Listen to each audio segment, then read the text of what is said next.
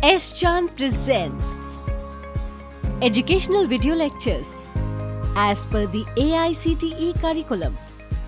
Difficult concepts made easy. Study anywhere, anytime. In the previous topics of pointers, we have studied about how to declare the pointers, how to fetch the values from the pointers, what is generic pointer, how generic pointers can be used. In the continuation of those topics, and here in this topic, we will study about pointers and arrays.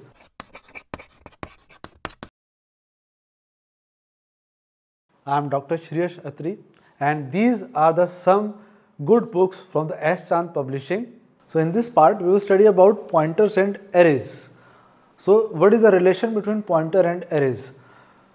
So when an array has created, the group of memory location allocated and pointer is made to point these allocations. So this is the group of memory allocation. This is a pointer, index is 0, 1, 2, 3 and 4, and we will insert the values here. Let the values are 10, 20, 30, 40 and 50, and this the index value, this index 0 is having the memory address this one. Then we just point to be noted here, this is the array of integer type, okay, and 6 4 2 2 3 2, okay. Now the next index is having the address 36, next is 40, that means there is an increment of plus 4 plus 4 plus 4 in every cell. It means that this array is of integer type and every cell consists of 4 bytes. So 4 bytes plus 4 bytes plus, so the address is also increased by 4 bytes, okay. Now the name of an array is actually a pointer to the first element of the array. Understand this, it's a very basic thing. This is ARR, the name of an array, okay. So this ARR means what? If I say ampersand ARR 0, that means this is pointing towards this array, okay. If I say ARR 0, ARR 0, this is pointing to the value of this array, okay. If I say, or if I say ARR, only the name of an array, again this is pointing to this address location, okay. And if I say star ARR, okay, understand the concept of dereference which we have studied in our previous topics of pointers. Star ARR means it is dereferencing the address and finding the value, that means the meaning of this ARR is 10, okay, in this position. So this is the relation between pointers and arrays. So similarly here it is written ampersand ARR 1 is equivalent to ARR plus 1. Ampersand ARR 1 means this one, okay. And if we are saying now the ARR is on this location, if I am saying ARR plus 1, that means this particular location plus 1. Now my pointer is here. If I say ARR plus 2, that means from here to this, okay. If I say 3, then here and so on, okay. The same thing is, and ARR 1, ARR 1, that means the value at this particular location, the value at this location is 20, and this 20 we can access from this as well. ARR plus 1, from the ARR is this, ARR plus 1 is this address. Now at this address ARR plus 1 is this address, and we need to fetch the value of this particular address, then we need to derefer it, and for dereference we need to apply the star or multiplication sign here. So it will print the value at this particular address. So this is all about the relation between pointers and arrays. Let's understand with the help of program. So here is a program. Understand this program. Include hash include main.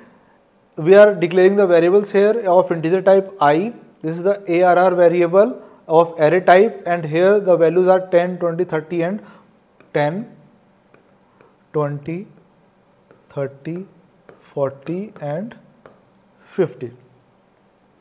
Now value of the base address is ARR. Okay, the name of the array is ARR. This ARR is the name of the array, and this ARR is also associated with the base address. So the address of the first element of an array is the base address. Okay, so we are printing now the value of the base address of %d ARR. Okay, now we will start from here, I equal to 0, I less than 5, I plus plus. So now it is going to print in a for loop. If we are printing this particular statement, so it is going to print the address of each and every location. Okay, value at the address %d is %d ARR plus I and star ARR plus I. So this will print the address, and this will print the value at that particular location. So here is the output. Value of base address is, so this statement is printing the value of base address, this one. You can find out this one, this is, and this is same. Then this statement gives us value at the address 642232 is 10. That means when my for loop is started from the 0, I is 0, ARR 0, again ARR plus I, and I is 0, then again it is denoting to ARR plus I. When the I is 0, it is denoting to this one. When I is 1, I equal to 1, this is I equal to 2, this is I equal to 3, and this is I equal to 4. Okay, ARR is this thing, and plus 1, this address, plus 2, this address, plus 3, this address, plus 4, this address, and here it is going to print all the addresses, and star ARR plus I is printing the value on this particular locations. Now the second is arrays and pointers. The address of the base element is assigned to the pointer variable. Arrays and pointers, previously it was pointers and arrays, now arrays and pointers. The address of base element is assigned to PTR, pointer variable. PTR is ARR, that is, this is the pointer variable. Pointer variable is always, as we know in our previous lectures, we have seen pointer variables always save the address of a variable. Okay, so PTR is ARR, again ARR is this thing, and this both are same. The meaning of PTR ARR and PTR equal to ampersand ARR. Both the statements are having the same meaning, and both are allocated to this address. This particular address of ARR is saved in this or in this. So in this program we have assigned the PTR is a pointer variable, and ampersand ARR is equal to PTR. That means we are assigning the address of this, we are assigning this particular address to the variable PTR. Now we are entering the 5 values in an array, we are entering all the 5 values in an array. Again it's very simple, we can insert 10, 20, 30, 40 and 50, and these are the indexes 0, 1, 2, 3 and 4. So value of pointer variable, now we are going to print all the values using the pointer variable. Earlier we have printed all the values and addresses using the array variable ARR. Okay, now here we are going to print all these things with the help of pointer variable. Address of location %d is I, ampersand ARRI, and here you can see the value of pointer variable is PTR. Okay, here we have entered all the 10, 20, 30, 40, and this statement is printing the value of pointer variable is this one. Okay, pointer variable, that means the value the address of first index value.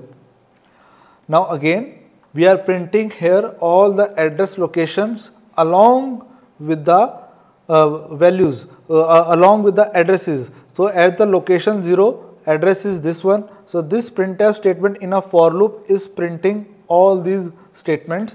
Address of location 0 is 642244, then 48525660. Okay. Now accessing values of an array using pointer, because we are focusing on arrays and pointers. Now we will again print all these things with the help of pointer. So again in a for loop, value at address %d, we are using the pointer variable now, ptr plus I and star ptr plus I. Earlier we were using the array variable arr. Okay. Now here in this array and pointers we are using the pointer variable. So ptr plus I, this is my ptr from this particular statement. Now ptr is this one, ptr plus I, and when the I is ptr plus I, when the value of I is 0, it is allocating to this. I is 1, then this print, this will come. When I is 2, this will come, and so on. And if we want to print the value of every location, then again we need to apply the ptr plus I. We need to derefer the ptr plus I with the star symbol. Okay. So this statement is going to print these.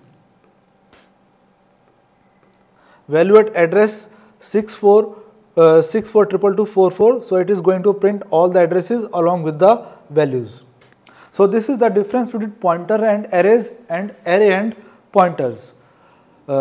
I hope the concept is clear to you and the difference between pointers and arrays and array and pointers are clear to you. So this is the end of part 1, in which we have studied the difference between pointers and arrays and pointers. And in part 2 we will study about how to pass an array to a function and how to access the values. And these are the some good books from the S. Chand Publishing. I hope you are liking this video, so please do subscribe, like and share. Thank you.